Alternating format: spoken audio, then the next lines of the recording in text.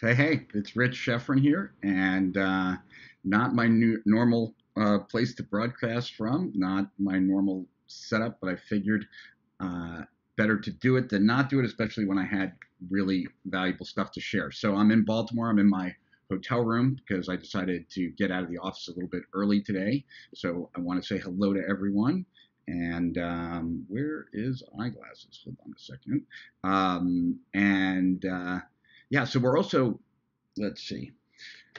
Oh, wow. Okay. So great to see everyone. Looking forward to sharing what I plan on sharing with you here. And so if this is your first time joining us, it'd be great to hear where you're joining us from and what you do. And if this is your uh, a veteran of these Facebook Lives, let me know that you're here and where you're from as well. Always good to say hello to friends from all over the world, and it's so cool that we do. So, yeah, so we're going to talk about really this idea of who's the most important person, or the most important thing, or the most important perspective that you can take really to achieve the success that you want to have. And I actually came upon what we're going to talk about today really as a passing kind of thought when I was working on a different presentation. I'm going to tell you all about that because I think it'll also give you insight into how I think, and maybe that's helpful for some of you. How I go from, basically taking a thought into an idea into something bigger. Who knows? So we'll talk about that a little bit. And let's see. Obviously, as I've said, I've been doing these Facebook Lives ever since we started the quarantine. Things are kind of crazy out there, and so I thought it would be a good idea to just share what I know and to help as many people as I can. And so we're doing them every Tuesday and Thursday. Tuesdays at 2 and Thursdays at 6 p.m. And usually I'm doing it from the gym in our Hamptons house, but today I am doing it from the Indigo Hotel in Baltimore that is at 12% occupancy. And the offices are still closed, so when I go in there, it's just me and Matt or me and Pete, and that's been about it.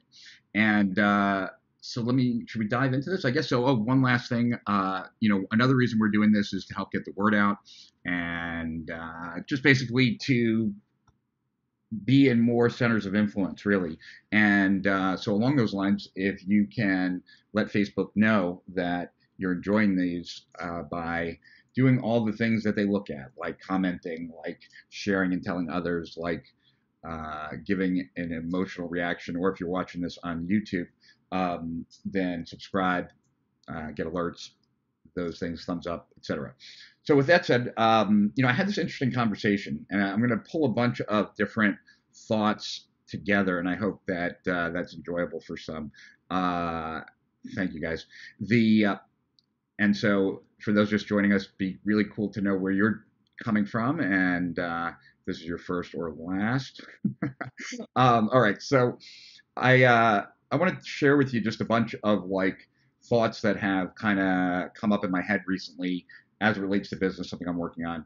And one of the things was, as I was talking to a friend of mine, James Von Elswick, and he wants me to prepare a presentation for him and Nick Shackelford. They're doing this big event, I think this weekend. Yeah, I think this weekend, and or early next week. And so want me to do a 20 to 30-minute presentation on how I learn. Because the people that know me best tell me that my ability to learn and synthesize information is one of the things that really makes me stand out. And so I said I would, and then we got on to talking about other things, and just there we go.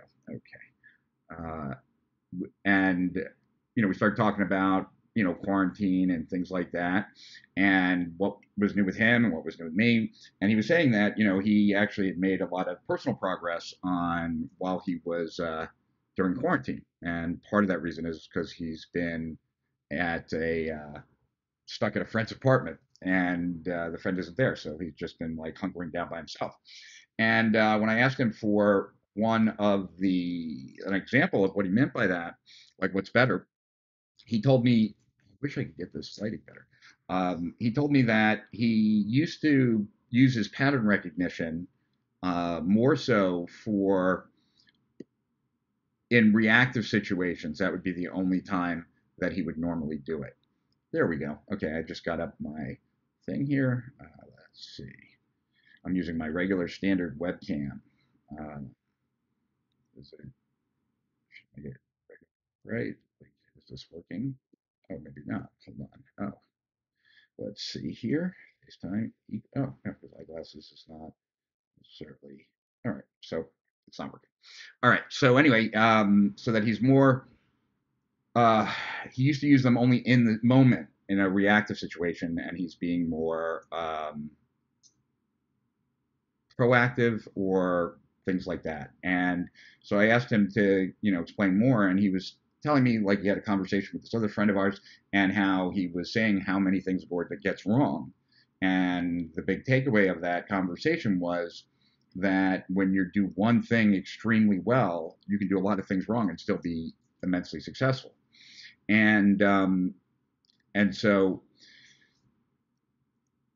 he was saying that um, that is very similar to what him and I were talking about earlier about how Agora is an offer factory and how they nothing can slow down the pace of offers. That's really the way of looking at things inside, and that the reason for that is that we're in the hit business, and so. And Mark Ford had described to me years ago that he never had anything start shitty or mediocre turn into a home run. And so we're in a hit business, and the world has moved into a winner take all kind of game. And so it would make sense then that you wouldn't want to slow down your offers, right, to make them better offers, because it'll either work out of the gate or it will not be the home run that you really need for growth. And then that kind of reminded him of this thought that he had about this other big affiliate, one of the biggest affiliates online, who, when undertaking a new campaign, will do all like 3 dozen different creative approaches, spend 1,000 on each to see which one resonates, and also with this idea that like you will more swings at bat as opposed to tweaking will increase the likelihood of a home run much more so than tweaking. And so like this now becomes like a something that he doesn't only figure out when he's working on something, but something he's figuring out in advance. And then kind of, I would call it a power law um, of direct response for sure, maybe online marketing in general, but the idea that hits are hits, and nothing that starts out crappy ever becomes a home run. That now take that with a grain of salt, right? Doesn't mean like we're talking about in a controlled environment, but like that's a power law that then helps adjust how you respond to things. And so that was kind of in my head. And I started thinking about this presentation about learning and how I learn and why would people say that that's one of my strengths, how my ability to learn and synthesize, and what is it that I do differently? I know I do quite a bit differently, but is there anything more than that? And how could I do it even better? And so my thought always kind of goes to that when I'm working on a presentation is to go further than where I currently am. And the reason I do that is one, it's one of the only times I'm motivated to do that. So I want to take advantage of it, even if it's a form of creative procrastination in a way. But two, since it's the only time I do it, it's the only time then I can actually raise my game. And so I look forward to these times when I'm working on something and breaking down something I do, because it gives me the opportunity to do it even better by the time I'm done breaking it apart. And I think that should make sense for people. So I'm doing it on how I learn, why, and like some of the underlying thoughts behind it. And so we had this conversation, during some of these live streams that I know I've shared this thought that most entrepreneurs build the business around some mythical entrepreneur that doesn't exist. They design a business for who they think they ought to be, not who they really are. And I see that as being one of the biggest mistakes that people make online or even offline, really, to be frank. So with that said, um, the right way to do it is to design a business that's actually where you're very clear about your flaws, but the business can be successful as it is currently, right? And so that we've talked about that, and that that you're not going to be, and there's some presuppositions in that thought. They're like kind of packaged in, right? That when I say that if your business needs you to be someone different than who you currently are, the likelihood of your business success is rather small, and that, and one of the reasons why, right? And I'm just trying to figure this out as we speak. That's why if I'm staccato a little bit, I'm thinking as I'm talking. Um, if if we want to understand why, personal change is really hard, and that, there was a famous book about 10 years ago, Change or Die, where, people who are faced with that decision, they either have to change their lifestyle or die. 90% don't change, and that's why the book was called Change or Die. That only 10% end up actually changing. And so, why would you put your business success on the line for your personal change when you know that personal change is very, very difficult? Okay. The presupposition in there, though, is that the mistake that people make is uh, that they are magically going to be better than who they currently are, and with no plan in place of why they would be better from, uh, you know, and so that got me really thinking about my future self, because one of the things that when I spoke about learning to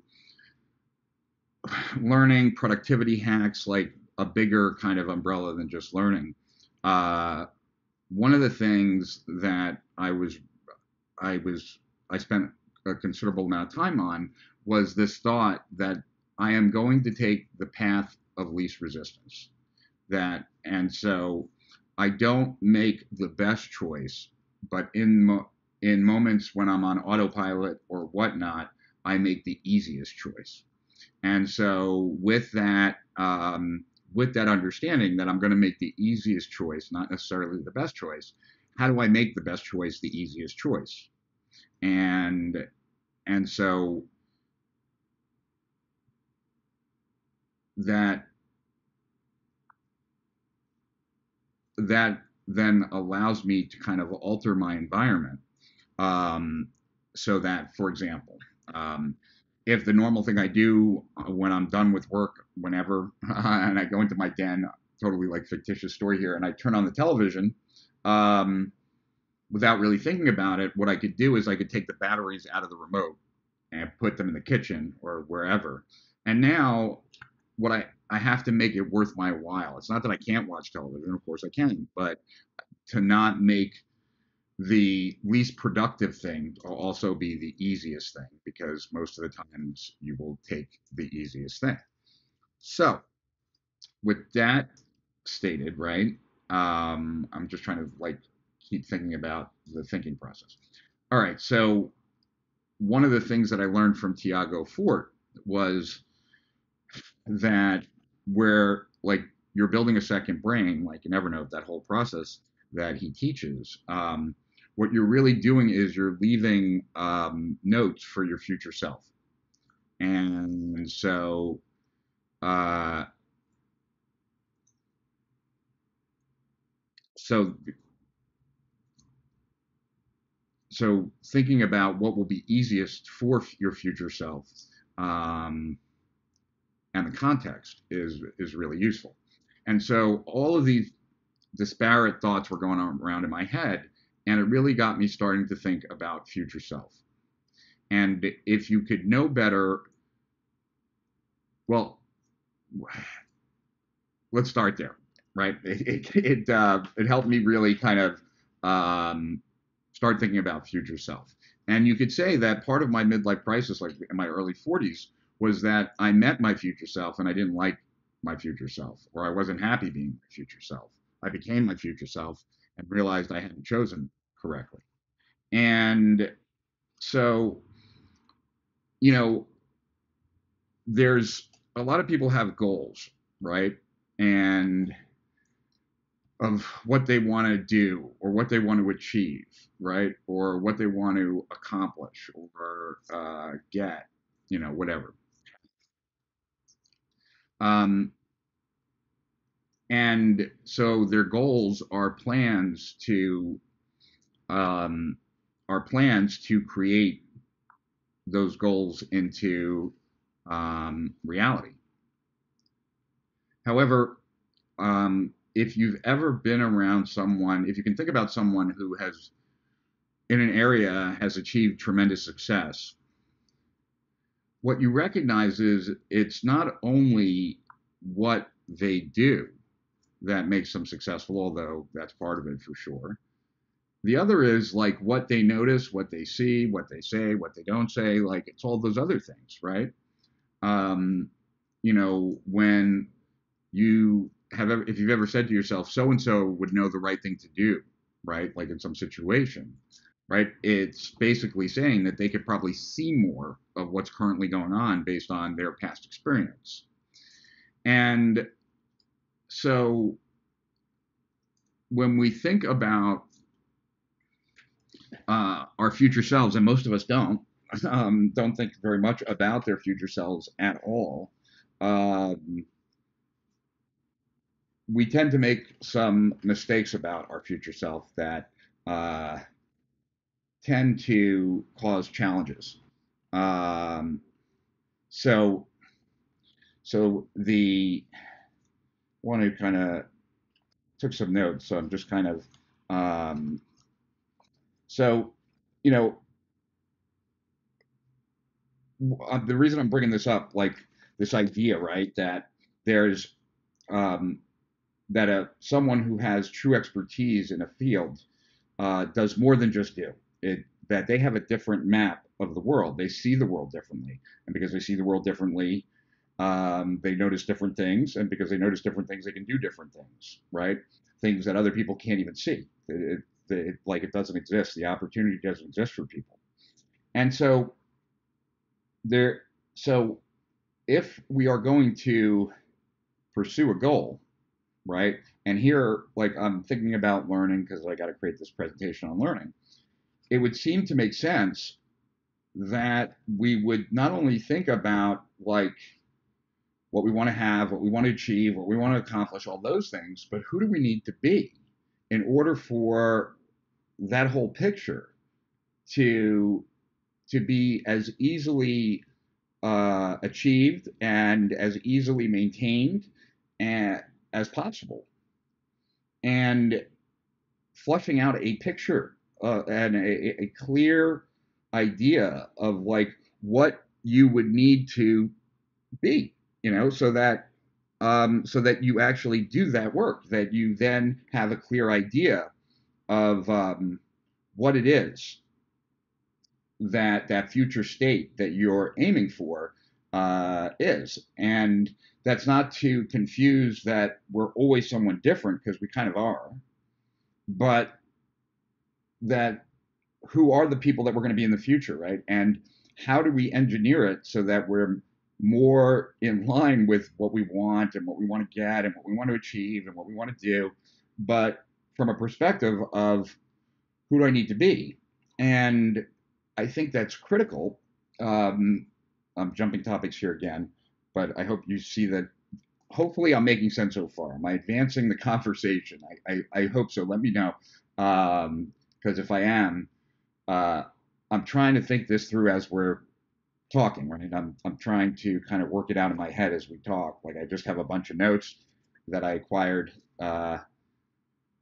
that about this, and I wanted to share it because I thought it would be a good way also for me to kind of get my head around it.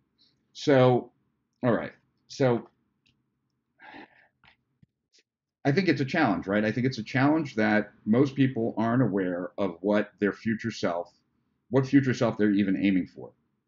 And that's a problem because, like, with theory of constraints, for example, when you start using the maps of theory of constraints, um, you're going throughout the process. One of the things you're going to be doing is you're going to be finding root causes, core constraints of the business, and so to get to those core constraints, you have to you do what's called the current reality tree, and you're using rules of logic to do like a more advanced version of the five whys, like why does that happen, and why does that happen, and why does that happen. But because we start with the problems, right? We need to kind of set up system boundaries of where we're going to pull problems from, right? Like problems as they relate to what? Because there's always lots of problems. So what you do in theory of constraints is that you have a model of what currently is, and then you have another model, and the other model is if this business, this system was completely dialed in every way, was achieving its goal exactly as it should, what would it look like, right? And so now you have the before, the current, right, and the after, the goal. And now you have the borders or boundaries around the system so you can say, why isn't this like this? Like what, and now all the problems are going to come out. Like, well, it takes us 6 months to complete a 1 month project and we're always behind, and, whatever the issues are, and they become the problems that we start with. Well, it would seem to me that if you're going to spend the time learning, um, you want to make sure that that learning, uh, one, advances, you get the maximum leverage from it, especially if it doesn't require any more effort, right? Like if you can get more out of the time you spend on books, and I mean get more in any which way you want to define success, then you should do it. And I'm also, so now another ADD moment here, but this is, to me, it's very much related. There, when we talk about like that power law with James, right? Like this idea that when you're in a hit business, it's number of swings at bat, not micro changes that matter. And when you layer on top of that like a mental map, like winner take all society, you recognize that that's even more important today, right? And so what James was saying is that he now has that as like a tool, a way of looking at the world, right? And to apply in different places for different things, kind of like what I was originally saying I had learned from Jay Abraham. That's how he looked at his techniques. And what was really interesting to me is that I have had the experience for so many years of not ever really having a problem working out, because I have a rule to myself that is, if I don't feel like working out, I don't have to, but I have to get on the machine for 5 minutes. And then if I want to get off, I get off. And I do every once in a while, although it's very rare. And so that always worked out really well for me. And I also, because most of the time, once I did 5 minutes, I felt great. And so the takeaway there that I should have taken away is that my feelings are inconsequential before start. My feelings about doing something are irrelevant until I'm actually doing it. Okay. But I didn't internalize that. That was just my strategy for working out. And I had the experience many, many times of opening my journal and not wanting to write. And within a few sentences, like touching a nerve, and now writing pages after page after page and being like, wow, I really had a lot to share. I didn't think I had anything. Um, and yet, still, I didn't appreciate that this strategy was more powerful than I was giving it credit for. Because when I was talking to Katrina Ruth about writing, she said basically my workout rule for writing, like she writes for 5 minutes and then she decides. And what was crazy to me, and still is that that never occurred to me. And it's not that everything should occur to me, because it certainly shouldn't. But here's a strategy that I actually use that like has worked for me so well in one area of my life. And yet it never occurred to me to apply in other areas of my life where I might be struggling to start things and stuff like that. So, and yet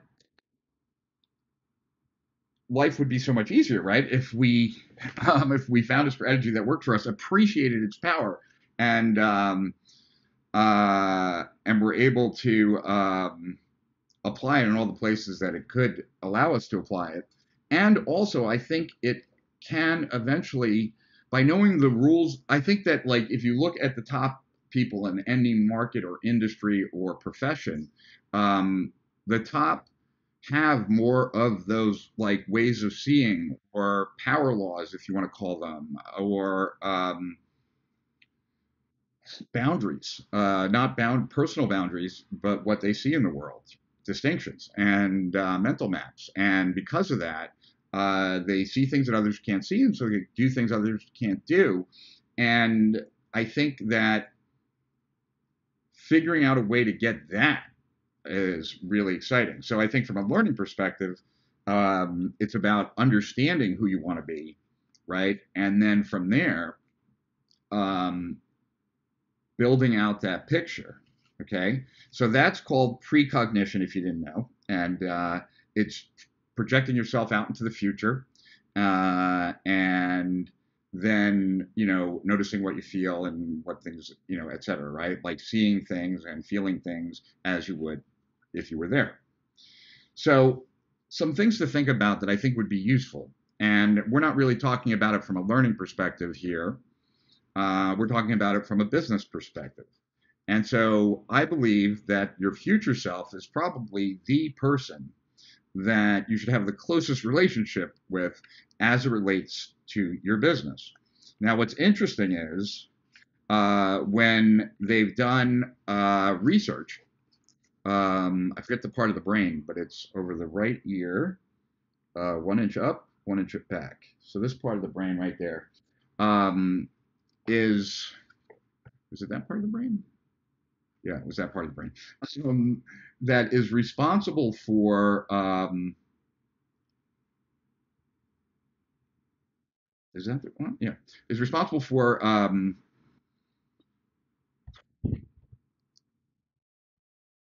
how we how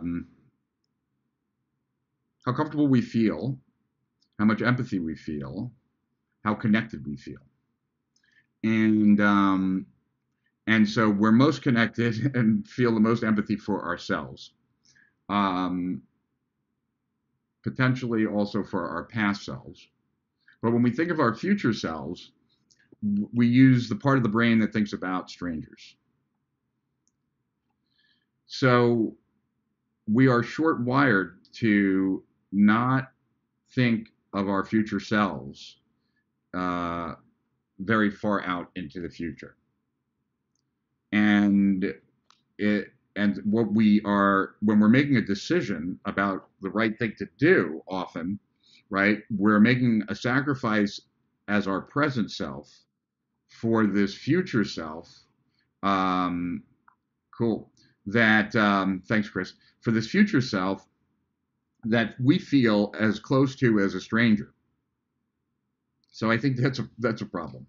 So part of the thing is to get to know your future self, right? So one thing that keeps people young, keeps creativity sharp, keeps the brain sharp, and makes life worth or more meaningful is having experiences, right? So what one thing to think about are all the experiences that you want to have as you get older, okay? As your future self, as a way of starting to build out a picture. Um, I want to get back to this. Um, Back to that. All right. We're getting there, guys.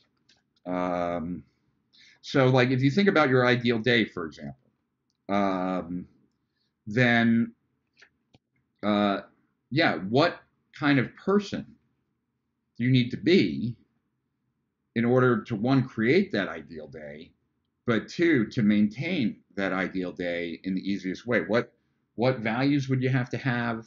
What kind of approach would you have to work? Um, what, etc. And then I've got a bunch of other questions here about that.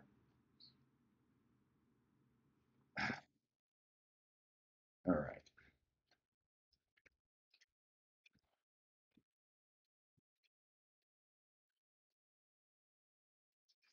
All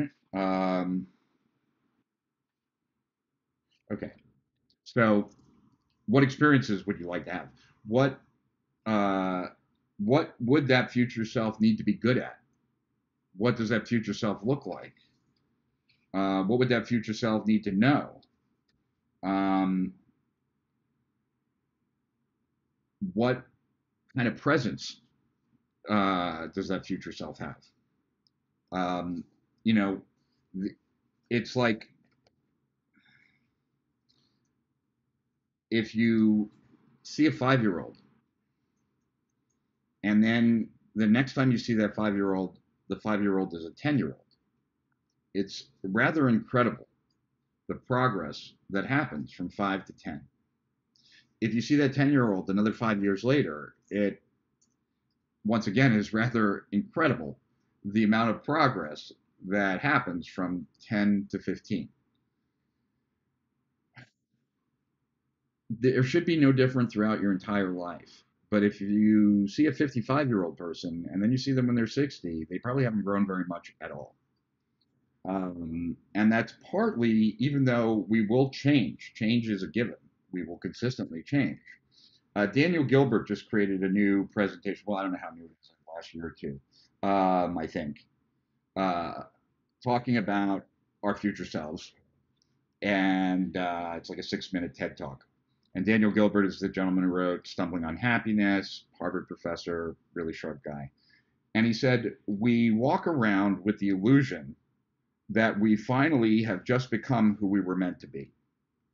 That we somehow think that change is going to be a lot slower from this point on, and that from this point on is wherever we currently are.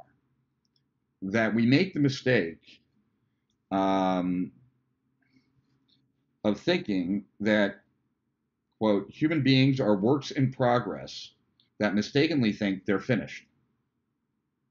The person you are right now is transient, as fleeting and as temporary as the people you have ever been. And if there's something that you don't want to do, right, to think that your future self will want to do that thing is highly unlikely. And so, what needs to change about who you are, right? Um, and I'm not suggesting that and if I'm not suggesting that you have to change who you are to be successful, but when you know who you need to be, recognizing you're changing all the time, uh, that then, and you know what you need to know, and you know what you need to be good at, and you know what you need to be able to spot, um, then, and you recognize that you're more often than not going to take the path of least resistance. How do you design your life so that you're supporting your future self as much as possible? And so, you're designing for yourself on your worst day, not yourself on your best day. Um, and yeah, we don't do what's best, we do what's easy. We want to identify with that future self. Um, and ultimately, therefore, use that future self to motivate our present selves. Uh, so I had this thought, right, that like we should really treat our future self like we treat our children, and that I I remember telling I think I've told it on one of these live streams that something I learned about myself recently was that when I feel accountable to someone else, I'm actually a better entrepreneur. And what I meant by that was is that sometimes I know what the right thing to do is, but because I want to avoid confrontation or I want to do something else, I don't do it. But when I feel accountable to someone else, then I do. Excuse me. And so I was thinking like two thoughts here. One was, obviously you want to do as much as you possibly can to ensure your kids have a good life. If you took that same approach for your future self, um, life would continue to get easier and easier, right? Like, when I taught the theory of constraints course, GPS, oh, you know what? I haven't even put up on the screen, join our Facebook group or nothing. When I taught the course GPS, that's too big now. There we go. One of the first assignments I told people to do before we really got underway, like told them what they should do on day one, was to make a list of everything that's frustrating in their life. Every little detail of everything frustrating. If it's a door handle that doesn't work well, from their bedroom to their bathroom, or, whatever, their rug always comes up, whatever it is, write all those things down and then do your best to eliminate them in the next, 72 hours. And the reason why I wanted people to do that was I wanted them to eliminate as much friction from their lives as possible, because they were about to undergo a pretty intense learning experience, and those things all kind of suck the energy out of you. And so anytime that you remove friction out of your life, you're also helping your future self, because it's one less thing, right, that has to be done, has to be dealt with. And I really like the idea of these two thoughts, holding these two thoughts. One, like, treat your future self like you would your child. And the other is that you do have accountability in life. You have maximum accountability to the person that you are currently becoming. And that's who you have ultimate accountability to the person that you're becoming. And that's another reason why you have to pull that future self in. You have to understand what that future self, who that future self needs to be, and what they need to know, how they need to see, the presence that they have, and so forth. And so let's see. So that's kind of where my head's been at.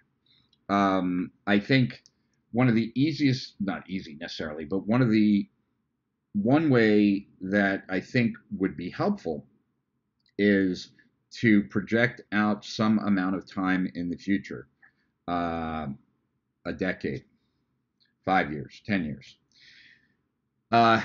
And, if you already have goals that take you out to that period of time, great, use those. But if you don't, think about what would be. I always like to start with the ideal day. And if you can't do that, start with everything that would not be a part of the ideal day and then use the opposite of that.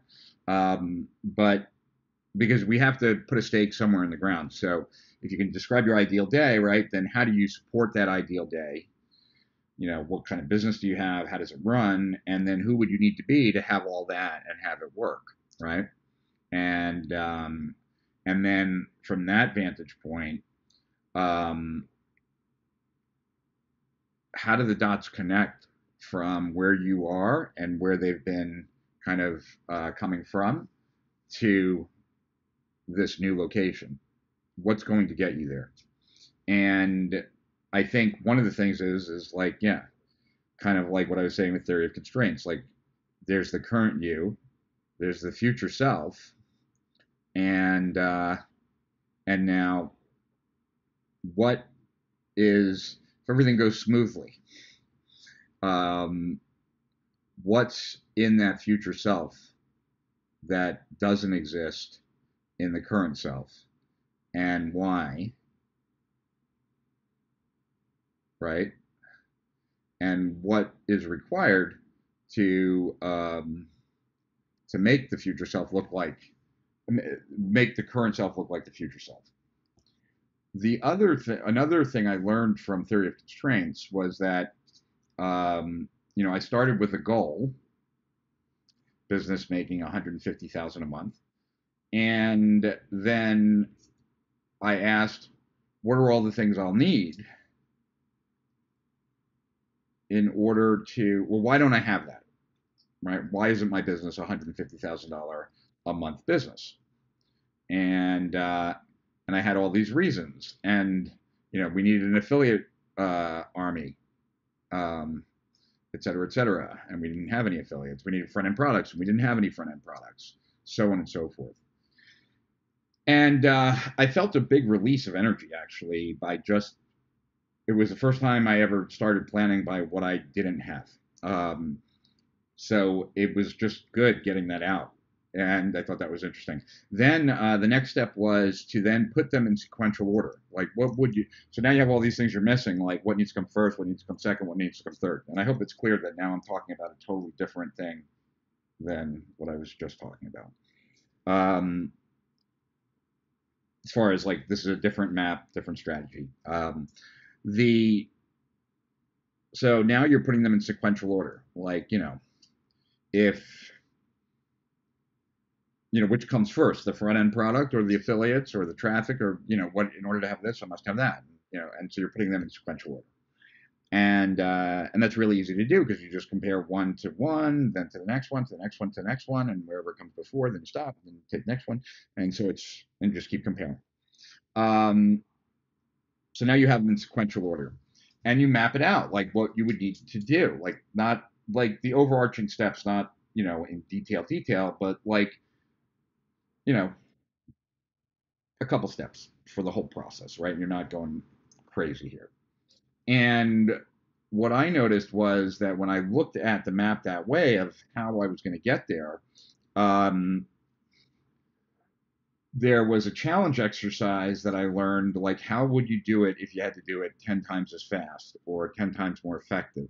And what I recognized was I could build a $150,000 a month plus business with just a report and a at that time high end, now it's low end coaching program.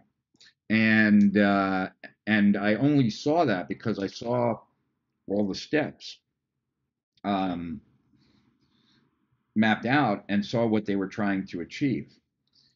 And so I think that when you're clear about who you need to be in the future, right? Who you need to be responsible to. Like I'm thinking that possibly like when I write my journal in the evening, maybe I am writing to my future self about what I did for them today and where I let them down, etc. Because it's not about living your life all for your future either, right? This is a mental exercise to make yourself more motivated to take action when you need to take action, to be more purposeful on the stuff that you learn, be more purposeful in what you build in your business, because you have a much clearer idea of who you need to be and what you need to know and what you need to have. And because of that, that's what you're in the process of actually building and doing.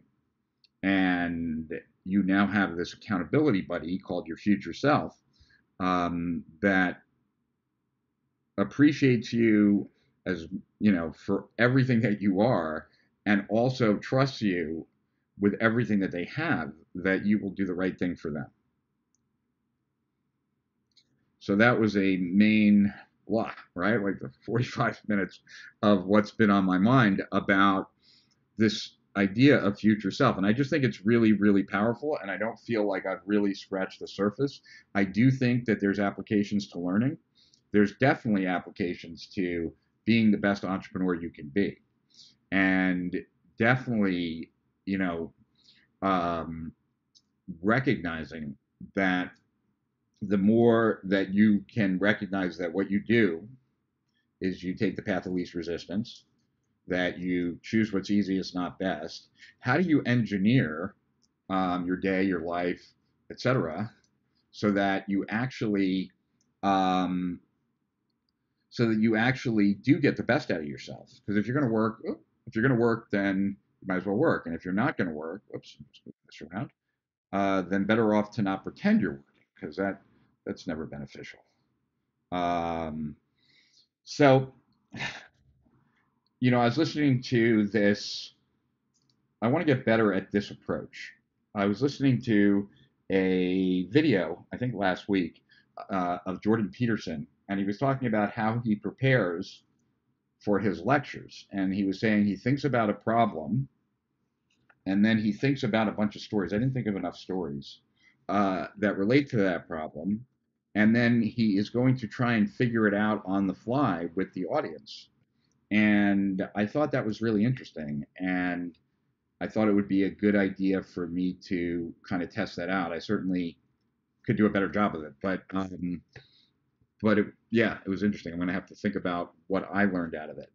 Um, how, and so a couple thoughts, right? And then I want to say hello to everyone and all that. So this is what happens for me, like, and this is what can get me into trouble if I don't rein it in. So it started with a presentation on how I learn. I had this thought about how we're not as clear as we need. Like when I read a book, I have a general idea of what it is I'm looking for, so that this way I'll know when I spot it. I'm not just reading, and so my thought is that most people don't have that strategy when it comes to reading, and they certainly don't have that in any kind of meta level of what they're looking for, what they feel they need to really find to make their future as ideal as possible. And so, if you're going to spend time learning, why not try and master those power laws and see what they are in your field that gives you the most amount of ability for the least amount of effort? Why wouldn't you do that? And why wouldn't you start learning the things that you think you would need to know to be the person that you need to be? And so that's where it started. And, a bunch of articles later, and some review of some old book notes of mine. And I probably spent, I don't know, 2 hours thinking about this today, and then another hour here talking to you guys about it.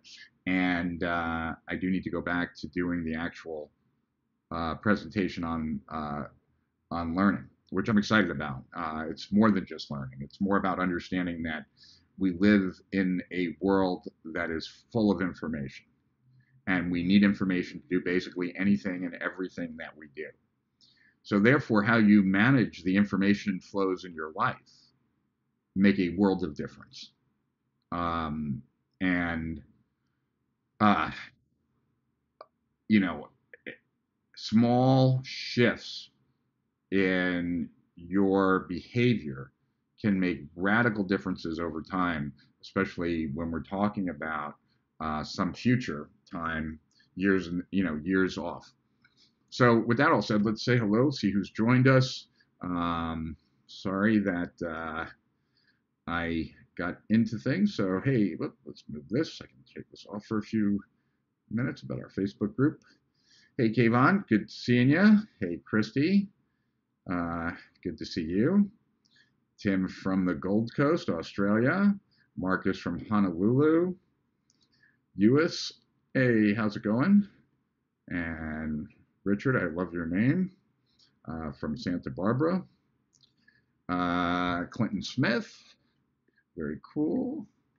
Hi, Rich. Good to see you here again. Hope you and your family are fine. My question for you today is, what is the number one skill a new business owner must have to make enough money to cover a monthly expense and have a profit? Well, that's easy, I guess, the way you're asking, especially. The number one skill is to sell. Now, how you sell, there's a million different ways, but business is a game like Monopoly. When you run out of money, the game's over. And there's, I think this is kind of potentially a gunslinging kind of entrepreneurial thing to say, so maybe it's not the smartest thing, but there's no problem that revenue can't fix. And so the most important thing is being able to sell. And that might mean being really good at sales. That could mean being really good at marketing. But at the end of the day, it's not the best coach that makes the most money. It's the person who's best able to market or sell coaching, right? So most people, most entrepreneurs focus on really the wrong thing. What makes you the best at marketing or selling a thing as opposed to being the thing is falling in love with your customers and prospects, not your product. So I hope that helps. But the number one skill is being able to get cash in and service or product out. Hey, David Ross. Good to see you in Scotland, buddy. Jason from Tampa. Don, good evening. Very formal, Don. Eli, I am having a good day. I hope you are too. Winter Haven, Florida. I know Winter Haven. It's a nice area. Greetings from Germany. Wow. Greetings back to you, Francis. Christopher Vogelman, the one and only. Coronado Island. And Jay from Toronto. Well, today I'm in the hotel, Jay. This is my hotel room. But I have been in the office quite a bit. Giselle from Trinidad. Don't know how I would pronounce that. Maba. From Nigeria. Yeah. Yeah, we're at a 12% occupancy here. I hope I delivered, Scott. Redondo Beach, home of J. Abraham. Or at least he had an address there. Happy to have you here, Clinton. Martin from Buffalo. Kevon's in Vancouver. John is from the UK. Susie is Lake Lure, North Carolina. Oh, this is the first time, Susie. You're on one of my Facebook Lives. Very cool. Eric from the Lofton Islands of Norway. Chris Daly from Maryland. Jose from Connecticut. Don from Columbus. Tom from Connecticut. Charlotte from Greece. Oh, cool. You're working with Michelle Schaefer. Very cool. I'm a fan of Michelle Schaefer's. So this is the point of view that the number of attempts you make is the most important factor in eventually getting a hit. Well, I imagine this relates to what I was saying earlier. The whole business is designed around that. I did a video on that, on why the newsletter is the perfect front end. And that's in the Facebook group. I think you just got to scroll down to like towards the beginning of the time, or maybe there's a way to see the videos. If you can't find it, maybe I'll post it. So you guys will have to let me know. But to a certain amount, all other things being equal, like we already have really good copywriters who have a really good method. And so, yes, that better to do lots of tiny experiments like we were talking about, God knows how many live streams ago, and see what resonates than to know that something that doesn't resonate is not going to resonate deeply. But that's a model that works for them. That's not the only model. That's a model that, when applied by someone who's really good at copywriting and knows how to do the math of direct response, can build a large company. I was in rehab for heroin and 1 in 5 who try to change succeed. Out of the 6 of us, 2 changed. Got it. Yeah, personal change is hard, no doubt about it. Won't take in constructive action and new habits help to erase magical thinking? Yeah, well, there's like this, we tend to be overly optimistic about our future too, which is somewhat problematic, which hopefully does get past magical thinking. Wow, good for you. I don't know what I said that was good, but okay. The easiest choice can be the best choice if you love to create new things. Yeah, but Christopher, if you love creating new things and then never take anything to its full completion nor have a strategy for that, then it becomes problematic, right? So, yeah, we want to set up guardrails on both sides, I guess is my point. I was just reading Tiago's Power articles. They're really good. Well, Tiago's just a great writer, which is because he has great ideas. Building a better brain is better than building a better mousetrap, unless you're trapping your future self for greater good. Funny, Chris. Rich, your learning ability helps greatly. The amount of information that's coming out all the time, it's coming out faster than most of us can process it, make it hard to make good decisions in business in today's world, not to mention being able to read past information to use as a guide to judge a new way. Well, I think, Don, that brings up a really important point, and I think this is also something I learned from Tiago, which is that, like, because we are surrounded by information all the time and we work with information and data, um, and the amount of it is accelerating and accelerating and accelerating, you have to change the metaphor. So George Lakoff, a very famous linguistic professor, I guess, he wrote a lot about framing. Don't think of a pink elephant. That's him. And the metaphors that we carry around in our mind, and the metaphors that we carry around in our mind actually make quite a difference in how we perceive things, and therefore how we react to things. And so one distinction that Tiago made, and I don't know where he made it, but I remember it coming from him in some way, shape, or form, was we've moved away from buckets into streams. And so there was a time when the search function wasn't really that good, where maybe it made sense to take folders that came into your email box and then move them to like this folder, or move them to that folder, or move them to that folder. Nowadays, the search function is so good, you shouldn't be spending an hour a day just moving emails. And there is no way that nobody can stay up to date in even one field anymore. So that's no longer possible. Just isn't. And then if you're going to spend a lot of time filing and doing things like that, you have even less time. So what you really need to understand is that, like, you need to shift the metaphor that information doesn't really belong in buckets anymore. There are streams of information passing by you all day long, 24/7. And all that you can do is take some, process it, throw about what you don't need, take some, process it, right? Leave stuff for your future self to seize upon, those kinds of things. But it's from buckets to streams. And I think you can unpack that quite a bit, but it's a total shift in how you go about collecting, analyzing, and sharing information.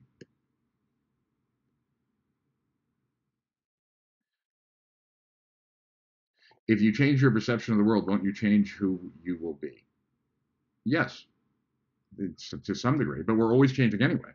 In 10 years from now, like not one cell or almost no cells in your body will still be the same. So we'll be completely different, but there's a narrative that we're following.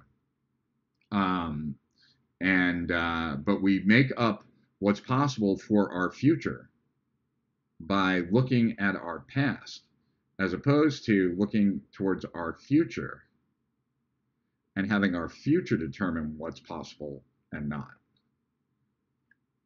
Don't know if that makes sense, but it does to me. Makes perfect sense. And I know this was to a previous answer. Total sense. Love watching your thought process live. Cool. Makes perfect sense to me. James Clear recently wrote about how it's also useful to think of the opposite of what you want and avoid the actions that lead there. Well, that's called addition by subtraction, or that's one way of thinking about it. And that's one of the smartest strategies that is out there. So the idea is that instead of thinking, what else can I do? What else can I add? Right? Like, recognize that oftentimes we cause more harm than good. And so if if I want this job, right? I want to get a promotion. I can think about what are all the things that would prevent me from getting promoted, and let's eliminate those first, right? Because we're more certain about those. And so addition by subtraction is moving forward by reducing and eliminating. And so it more often than not is a strategy that is better than most, if that makes sense. So I'm a big fan of James Clear as well. So the more times up to bat, the better the chances of you hitting those home runs. If you are consistently improving, for sure, right? Be do have versus have do be, or have be do. I'm not sure if you're asking me a question there, Jeremy, or if you're referring to what I was talking about last time. Let me know. Hey, Win from Nigeria. Yeah, 5 minutes of creativity. The muse won't chase you. So it's called the temporal lobe, empathy. Interesting. Oh, and that might be it, though. That could be it. I'm not sure. Uh, I can't relate to what you're saying. I'm kind of going through that now. It's hard to look into the future and see yourself. In what way is it hard? Um, like actually seeing yourself or thinking about yourself, or how you would like to, what your focus is going to be on at that time in your life. Um, yeah, tell me more about where the challenge is. Uh, no worries, Cam. I was wondering what happened to you, but glad you're here. You missed something that Christy said wow about. Um, very funny, Chris. I've, I've actually quoted you a few times in my book just out. Always remember your point about helping clients see into their blind spots. Oh, well, thank you, Jay. What's the name of your book? So that we can all know what it is.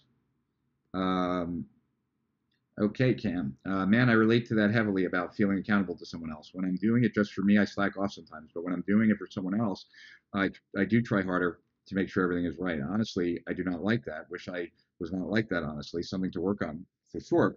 Yes, potentially, Cam. I didn't like that about myself. But what if you didn't need to work on it? What if you could just leverage it and channel it differently so that the person that you feel most accountable to is your future self? Recognize that if you're going to care about anyone, that person, put your oxygen mask on yourself first, right? That's your future self. So that's who you owe the most to. And if you can start with that, then you can leverage what your proclivity is anyway, and now have a much better outcome. I get you, though. I'm on the same page, Cam.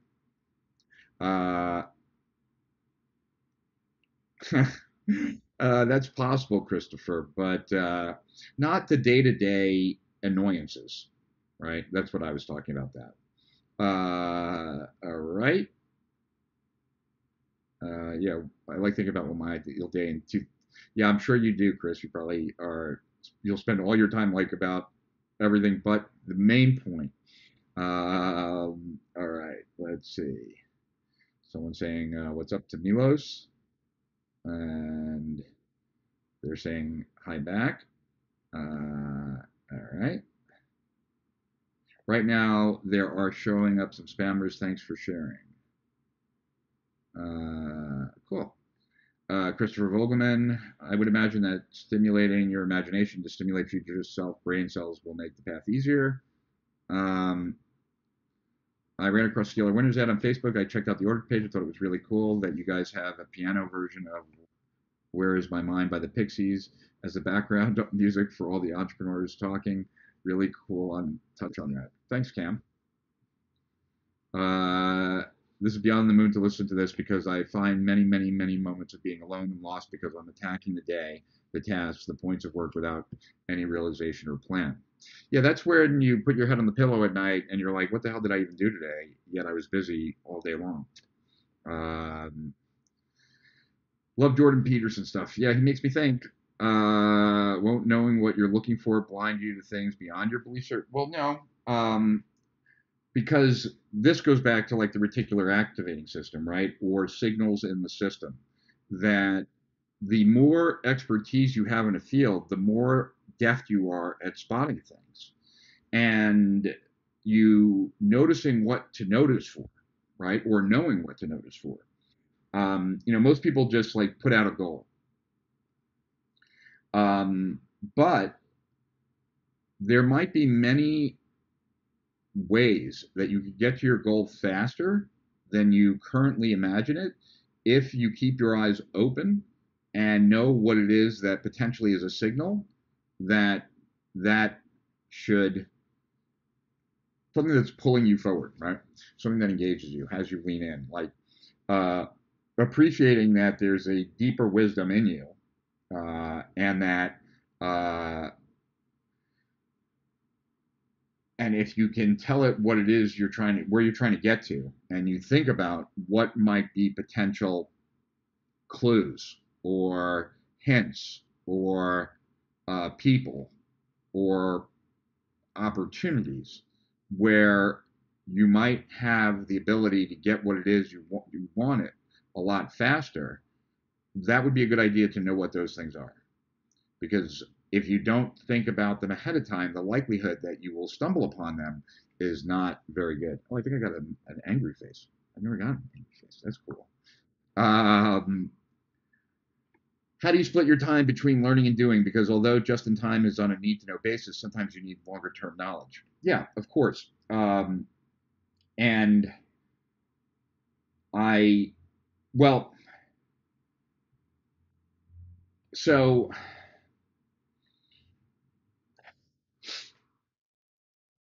it depends. And sorry, I think every time I lean, like it changes the. I don't know if it is it like getting dark, light, getting dark, light. If it is, I apologize. Um, so it depends what the doing looks like. And what I mean by that is that when it comes to what I'm working on right now, right, this is all input, but uh, but I'm also outputting stuff for my future self, and I'll explain what I mean by that in a second. And in many ways, actually. So right now, right, like the idea of future self came to me in the past day, right? So I found a bunch of articles on future self and read them through different stages of summarization. And that now sits in Evernote, right?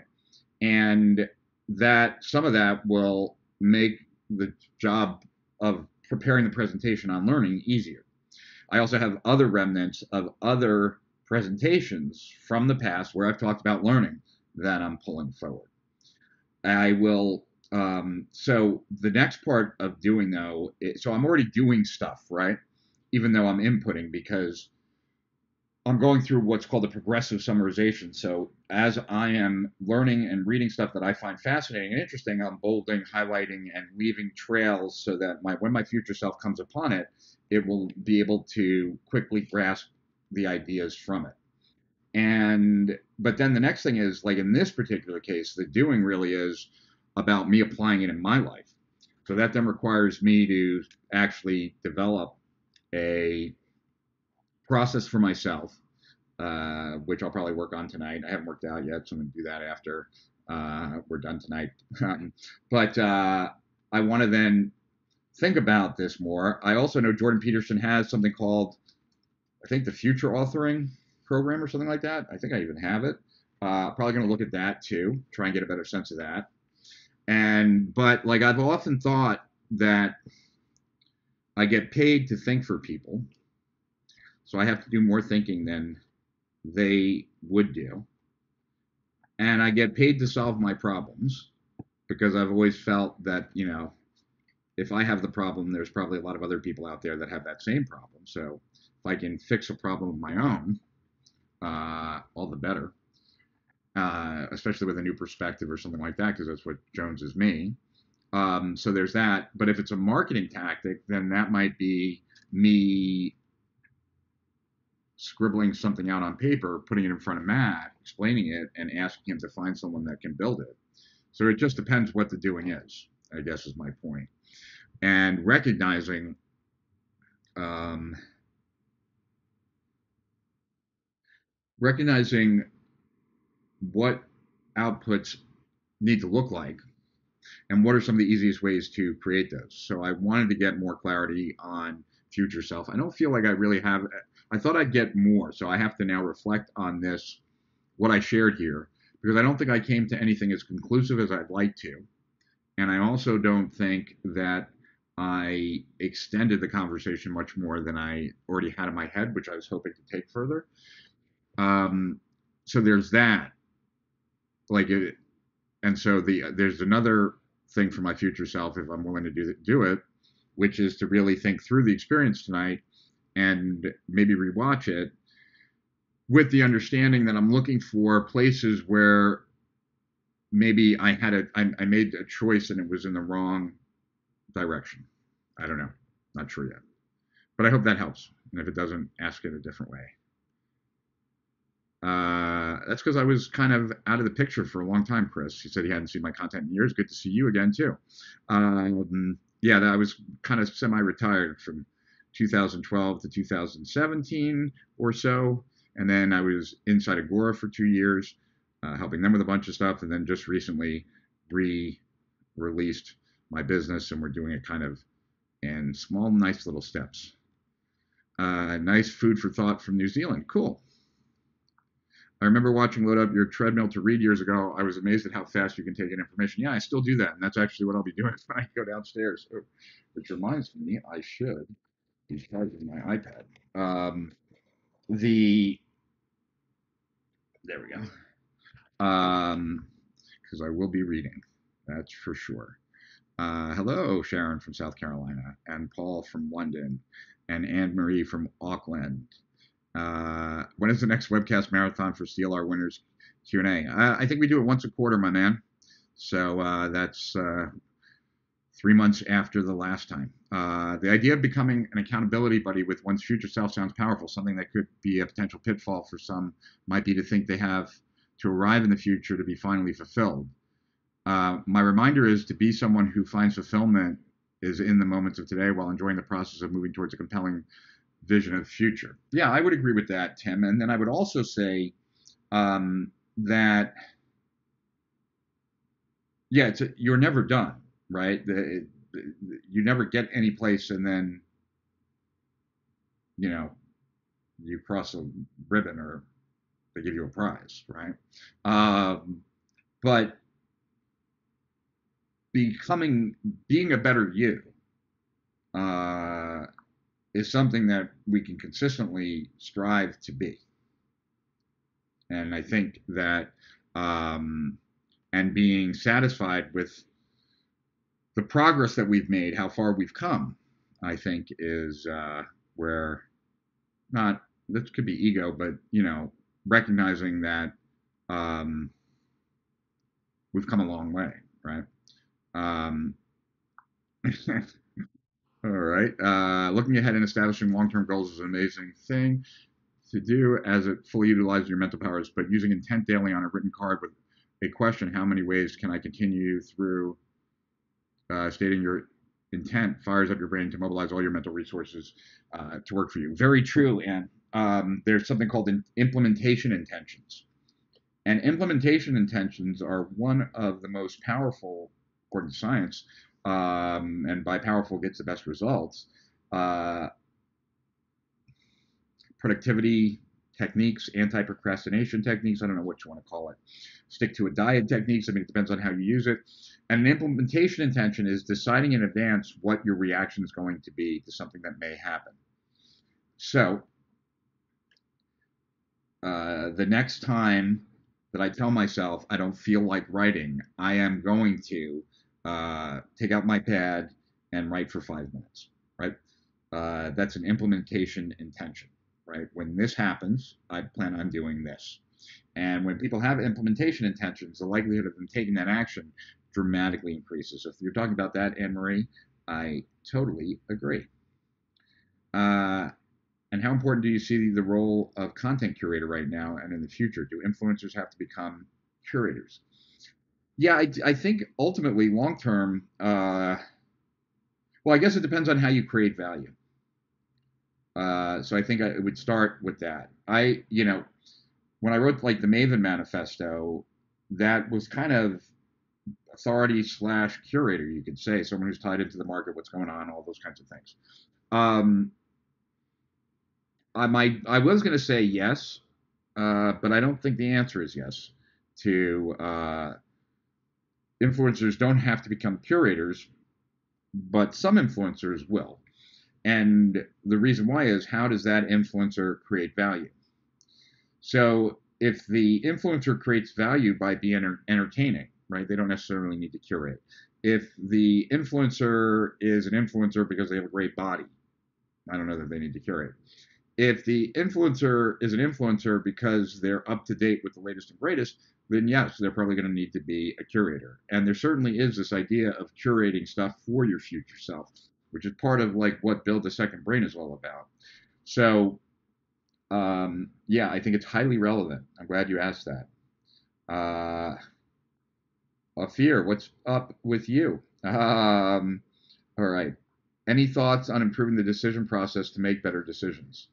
I did have I just downloaded a video of something I taught about how to make better decisions. Uh, it comes down to your criteria, for one, and then it comes down to your maps of the world, which you can't change in any given decision-making moment, but you can attempt to make better decisions. But I'll revisit that. That's too big of a topic to take on now.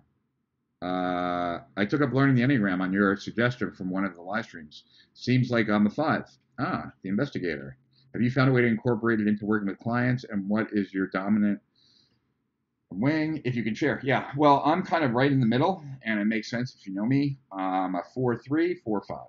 So the 3 wants achievement in the limelight. The 4 is like um, poor me in a way, and the 5 is kind of the introvert and information. So, and I think I'm all 3 of those pretty combined.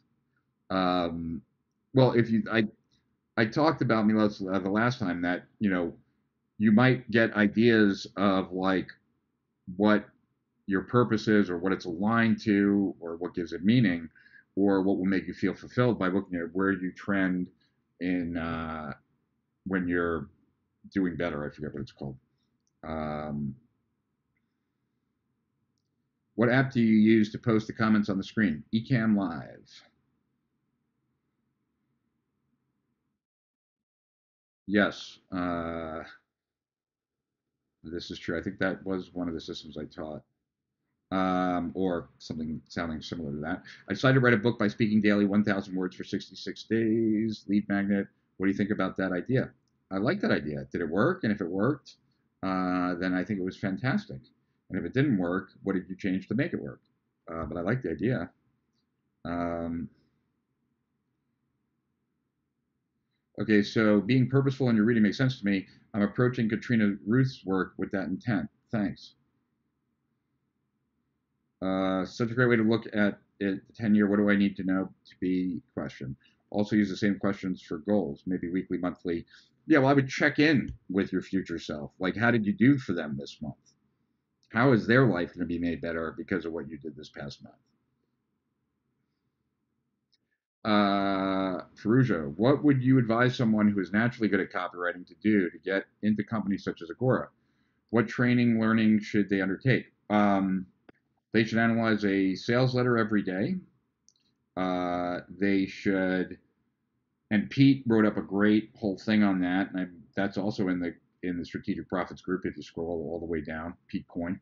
And if you study a piece of copy a day and break it down and turn it into an outline, within a very short period of time, you'll be good. And then you just have to contact Agora and be willing to write something on spec. And if it pulls, they'll hire you.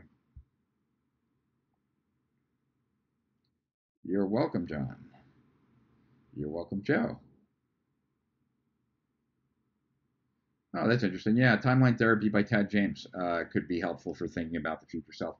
I think the self-authoring program might be really good, but I haven't gone through it, so I don't know. Um, Part of seeing myself is being honest with myself in what I can push myself to be or become at age 62. Just how fast can I learn the rest of what I will need to create the future I'm trying to see for myself?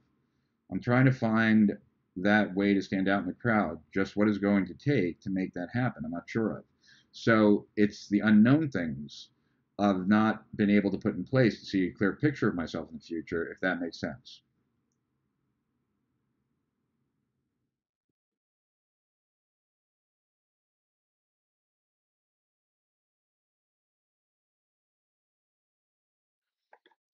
Well, so Don, what I would say is that some of that I get, right? Some of that, but some of it is, I don't want to say I would caution you against, because that's not the right way to say it. What I would say is that maybe instead of thinking about the how, you could think more about the embodiment. Um, so instead of, like, for example, trying to find that way to stand out in the crowd, what would it be like to be someone who does stand out naturally? And what would that person who naturally just stands out, uh, what would you need to change to be that? And maybe you can't do that, but not just thinking about what you need to do or get or have, but also to think about who you need to be. So who would you need to be to create the future and learn what you need to learn fast enough? Who would you need to be where people would notice you and you would stand out even if you weren't doing anything different? So that's where I'm going with it, Don. So I just want to kind of clarify that, yeah, you might not have some of these answers, but just because you don't have the answers doesn't mean that you don't have the answers on who you would need to be, right? Just because you're not clear on how to get there and what you're going to be doing doesn't mean that you can't be clear about the other elements, if that makes sense. Do you meditate, or have you done so in the past? I read that one thing billionaires or as the top CEOs have in common is that a large number meditate. I have meditated, and I go back and forth with it quite a bit. I'm a huge fan of Sam Harris and his meditation program. Used to use Headspace a long time ago. There's something also called the presence process. I've never done it. I've always wanted to do it. I believe it's 20 minutes of continuous breathing. So it's not like, you're just always either breathing in or out. There's never a pause for those 20 minutes. And I want to do that because I find that I can trance out, because I've hypnotized myself and gotten hypnotized so many times, that oftentimes when I'm meditating, I'm really not meditating. I'm kind of just left. And so I think keeping myself present by the breathing in and out that way would be very helpful for me, but I haven't done it.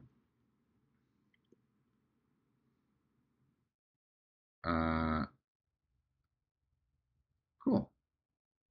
Inspired to journal again after reading your report. Big realization is that I never could really read my handwriting after I wrote it. That is a lost opportunity. So I tried print style instead of cursive writing. It's a bit slower, but that has made my writing by hand more readable and more fruitful. I write. That's the way I write. Um, I write in block letters, um, and I guess it's a little bit slower, but it's not very much slower. I don't know, and I just enjoy it. But I'm glad, Leon. Hi, Rich. Thanks for sharing. I do 100% follow your thinking on being me and bringing that voice out and into the world. I'm not a procrastinator, but I'm probably afraid of going all in. Any advice? Um, well, I think we're all afraid of different things, right? And but what what's the fear, Sophus? Is it I really, to me, it seems so insightful, and I don't think it lands on people the same way. But for me, that Susan Jeffers book, "Feel the Pain and Do It Anyway," or "Feel the Fear and Do It Anyway," just seems to make a lot of sense to me. And her whole point, her thesis is that there's we trick ourselves, because what you think about, what's the worst thing that can happen, and then if that were to happen, could you handle it? And if the answer is yes, then there really is nothing to be afraid of. You can handle it. So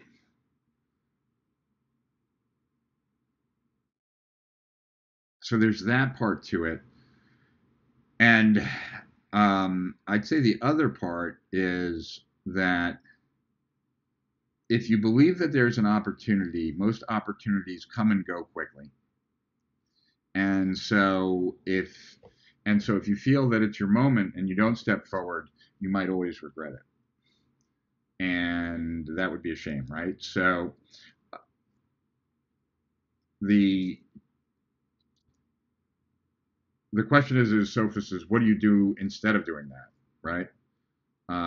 What when you if you're not a procrastinator, uh, yeah. Explain to me more what you're afraid of. You think?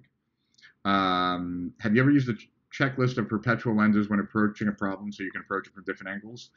I tend to look at things using theory of constraints, but maybe that is like only having a hammer in the toolbox and treating every problem as a nail. Yeah, I would say so. I don't have as many as I think I'd like. I mean, but um, and like with theory of constraints, I'm so used to it. I don't need to look at anything. My brain just naturally goes there. Um, but yeah, I mean, I'm constantly thinking of. I'm much more fascinated though with like these power laws, kind of these distinctions, right? That help you see things and be able to capitalize on things that only other seasoned veterans in the field would. But I don't know if that'll ever turn into anything more than just me being fascinated by it. Um, but theory of constraints is an extremely powerful methodology, one of the most powerful. If especially if you've studied it more than just like reading the goal and some of his books. Uh, yes, exactly, Deborah. Be the person, right, that you need to be now and act from there. Is there a specific school method of hypnosis you were using? When I did hypnosis, all kinds, direct suggestion, indirect suggestion, Milton Erickson, NLP style, psycholinguistics, like all that kind of crap. Hey, Denise. So happy to catch you again. Really good stuff. Recurated content and entrepreneurs. What is the line on sharing other people's content? I see so many people, so many taking classes, and then they turn around and teach it. Even with the second brain content, there's Tiago and Jim Quick. Is it anything goes? Make it your own. Who's a better marketer? I don't like. Does Jim teach what Tiago teaches? Like I've heard Jim speak a couple times, and I've never heard them even talk about the same things. Whereas Jim's really more of a memory expert, isn't he? Um, well, at the end of the day, it is who's the better marketer, I guess, but not in those two because they're not alike. And the what I try and do is give as much credit as I can, while at the same time be working to improve the idea enough, not just a little bit, but enough that it's no longer the same idea. And if I can, then eventually it becomes something that I teach. And I'll always remember where I got it from, the original idea. But if I can't, and I think it's really important to share, then I'll just share it citing that other person. And yeah, but I've seen my stuff taken so many places, and I'm just at the end of the day, all you can be is flattered. Let's see. Rich, I support some of my followers to grow their social media presence, and one way of getting Facebook algorithms to show your live stream to more of your followers is to get more people to hit the heart and thumbs up button in the comment section below. The more hearts and thumbs ups you get, it tells the algorithm that people are enjoying your live and pushes the algorithm to show it to more people. Just trying to give a little back because you provide so much value. Thanks, man. I appreciate that. You heard Farouche. Pass the word. I feel I have a voice, something of my heart, but not sure if it's good enough. And for unsure if I go all in, probably just some people fear inside my brain. Well, you won't really know until you jump out and do it, right? So, um, yeah, I don't.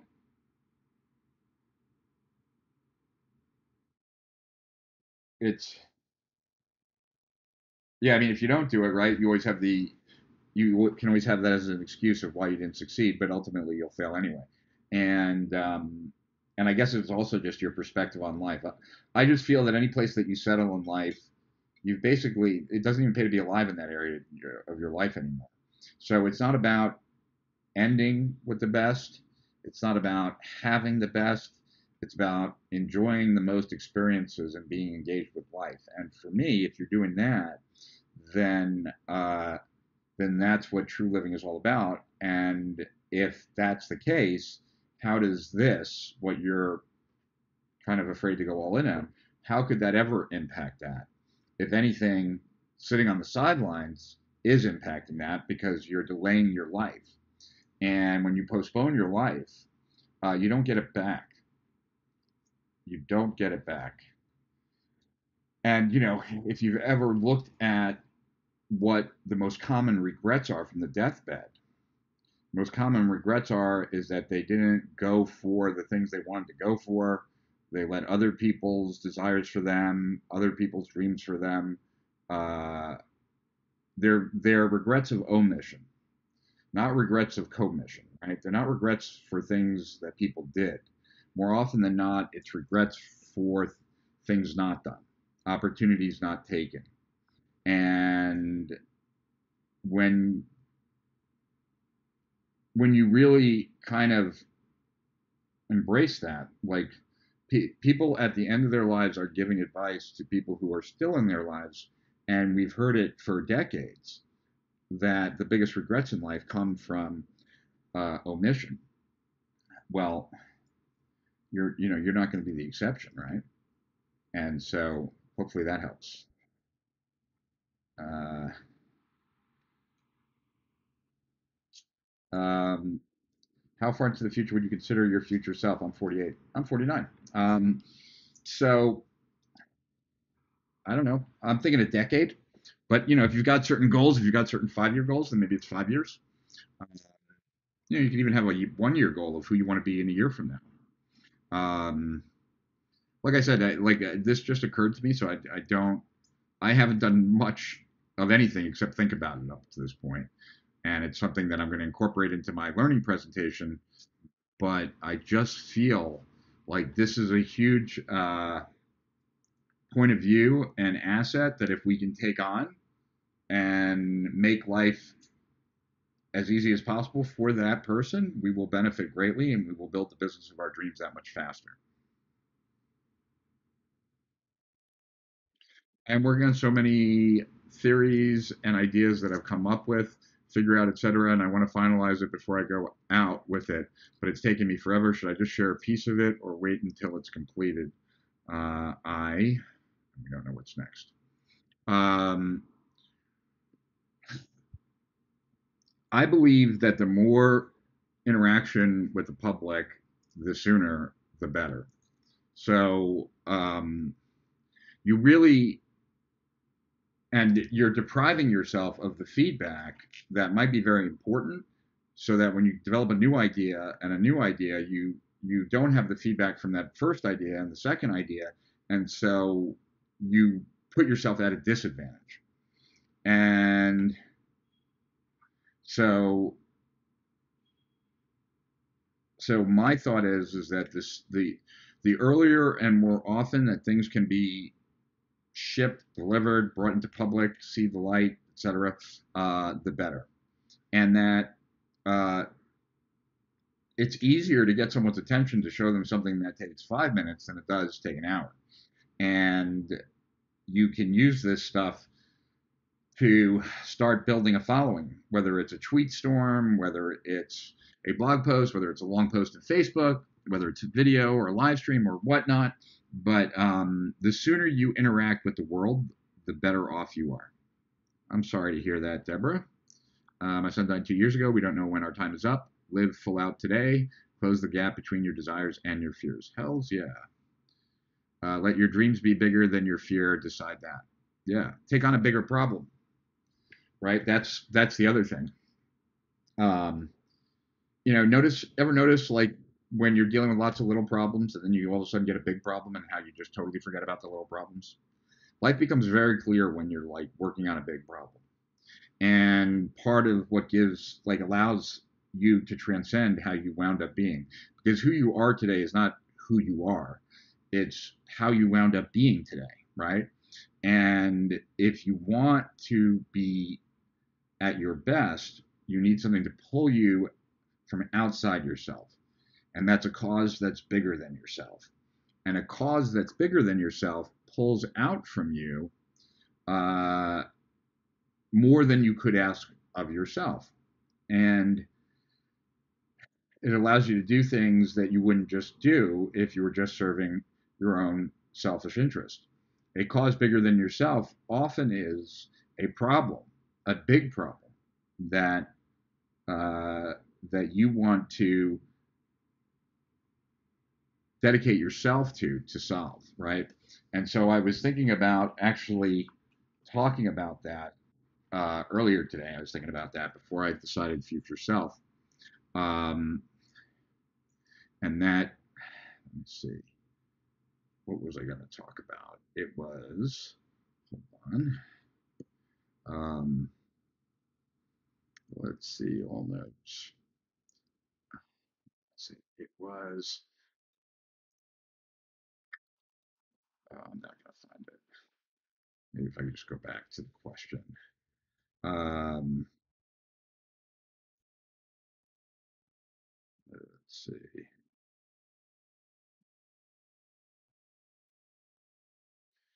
Um,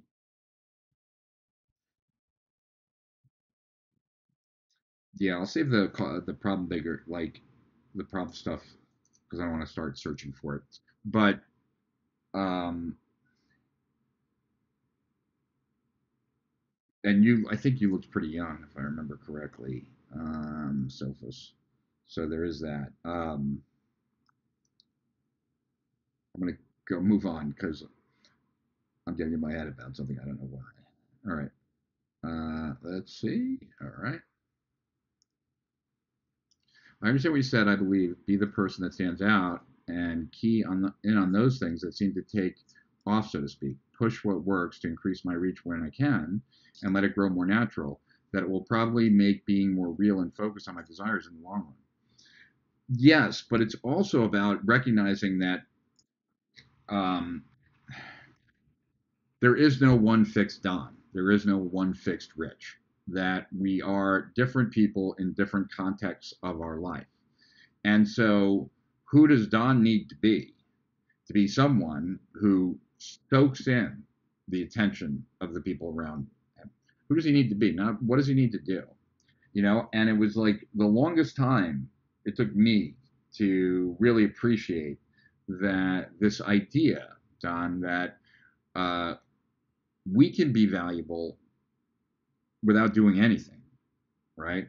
And as someone who's a perfectionist and stuff like that, part of the subtext of being a perfectionist is that you are valuable based on what you do, not who you are.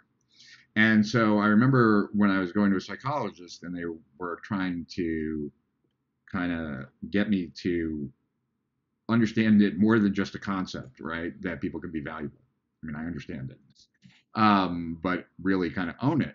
But then I was thinking about like my friend Todd Brown, and Todd is a funny guy, and I've had so many good times with Todd that if I see his face, it puts me in a better mood. Like if he comes into the room, I'm in a better mood. He doesn't have to do anything. I value Todd just for who he's being. And once I understood that, then I could see how I do that with lots of people. And once I could do that, then it wasn't too far of a stretch to imagine that there are people who get value from my presence without me having to do anything either, right? So it isn't um, it isn't act as if, and it isn't.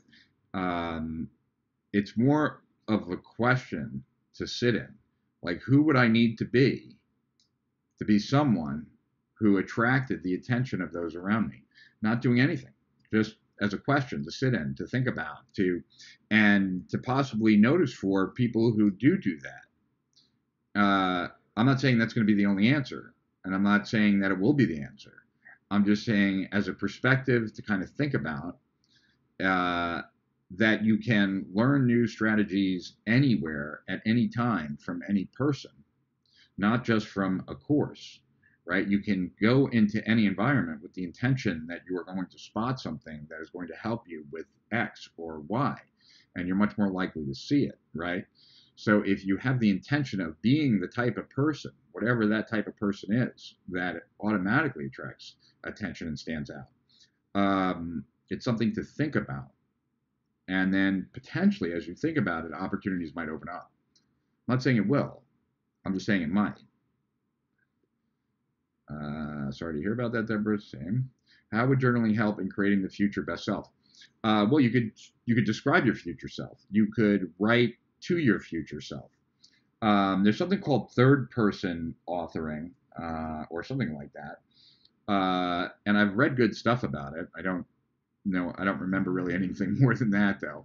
And it was like writing in your journal about yourself like third person. Like, Richard woke up late this morning, and because he woke up late, he was not in a good mood. He was actually concerned, nervous, and worried that he wasn't going to make it in the office in time when he told Matt he'd be there by 9. That had him thrust out of bed, right? Whatever. I don't write my journal that way. But writing about yourself in third person, so you're somewhat disassociated, can be helpful. So I imagine same here. If you're writing to your future self from your present self, how did you do for them today? If you are describing your future self, thinking about who you always wanted to be, who you most value and admire, and what do you value and admire in those people, who would you need, like, if you've ever done that exercise that was in like the 7 Habits of Highly Effective People and a bunch of other books, like write your eulogy. What do you want people to say about you at your funeral? And then who would you need to be in order to be that person that people would describe in that way? So there's a million ways, right? And then there's the whole future authoring program. You could ask yourself a lot of questions about yourself in the future. And so those are some ways, Richard.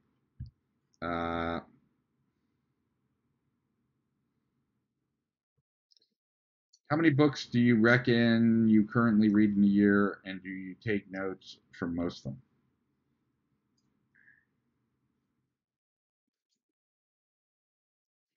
them? I tend to do a couple blitzes over the course of the year, and I'm not really sure what that might look like. They can be like a book a day, sometimes more. But normally, I'm good for reading 3 to 4 books in a week and taking notes on 1 or 2. And then there are some periods of time where it goes peak, and then I'm doing a lot. But I spend time with a lot of the notes that I've already taken, and I'm good for an hour and a half, 2 hours a day for it at a minimum. It's what I enjoy doing. I wish I could do it just all day long. No, thank you, Chris. We do get value from your presence. You're very assuring without saying much at all. I feel like I've been saying a crap load today, but I do appreciate it, Christopher. What do you think of Maltz's Theater of the Mind? It's a self-hypnosis technique. I think it's powerful. Sophus, thanks for the great advice and thoughts, Rich. Cool.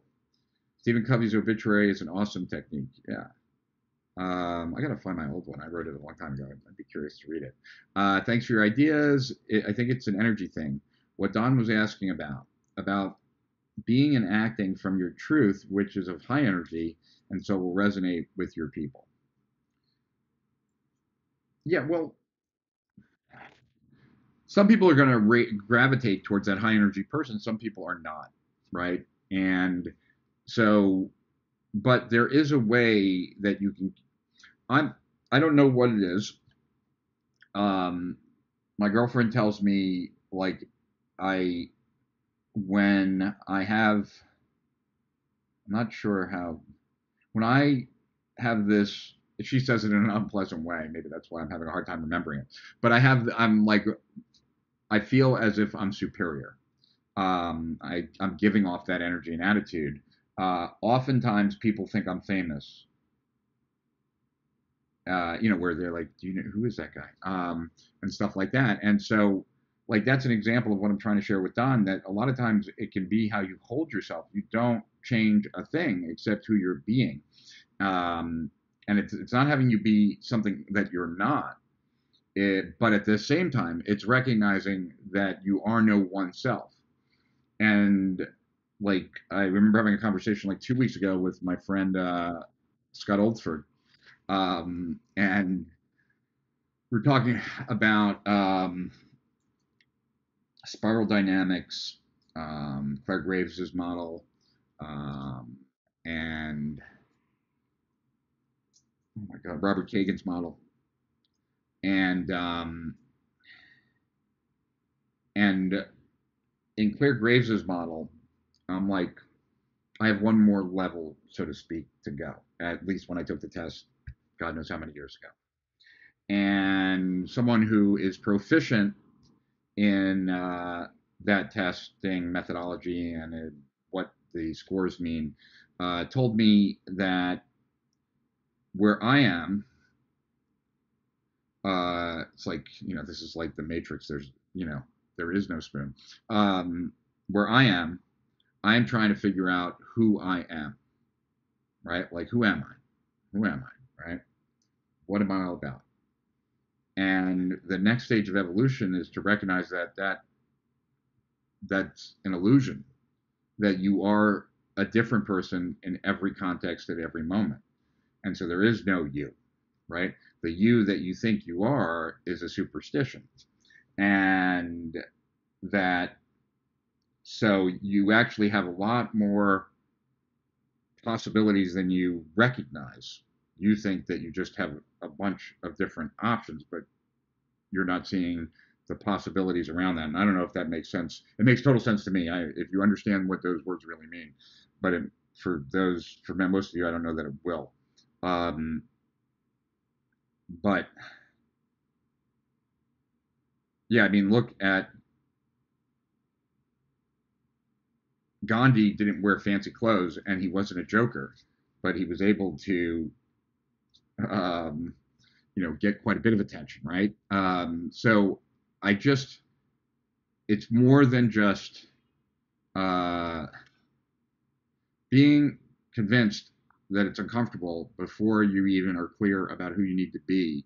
I think closes options off and has you kind of not stepping forward in a way with all of your power where someone would, not you, Denise, but Don, where the opportunity to be someone who gets, who stands out, um, what might be overlooked with that line of thinking, if that makes sense. Hi, Rich. If you were me watching your Facebook Lives, what would you do next with all the new insights? How would you process and analyze them? Okay, so if I was watching myself and I liked myself, which I guess I would be if I was watching, I would probably take notes on anything that I said that really resonated. So I might have my journal open, might have a pad of paper or a couple index cards, and anytime he said something that resonated with me, I would write it down, and then I would maybe I after it was done, I would take a look at those and throw out a few right away that, because at least for me, I tend to take more notes than I need. And then next, or am I going to understand what these all are? Do I understand the context of all these? And will I, in a bit, like after some time is taken? And if not, if I won't, then I'll add a little bit to it so I know what I'm talking about. Then from there, maybe like the next day or whatever, I would look at that index cards or whatever, those notes, and think about, is there any of this that I want to use right now? And if yes, pick something, and if not, file it away to stumble upon in some future date. That's how I would kind of look at it. Or if you're asking me a question, I'd reflect on what my answer was and whether or not that's advice that you want to follow. And if it's not, then understand why it's not advice you want to follow. Try to understand why I gave you that advice and why I might be wrong and you might be right, or what was I taking into account that you weren't, or you were taking into account that I wasn't. and just to potentially make an idea better. Hopefully that helps, Jeremy. Uh, awesome question. Very esoteric. Sorry. Which part, Paul? I do. Well, the whole being part, I guess, I could see that is very esoteric. But how do you? People give off different energies, right? Like, and I'm not talking about in a foo-foo way.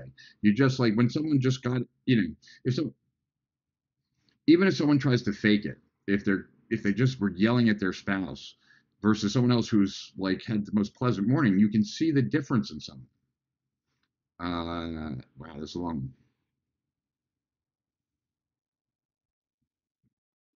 Let's see. So tell me. Oh, this is a long one. Okay.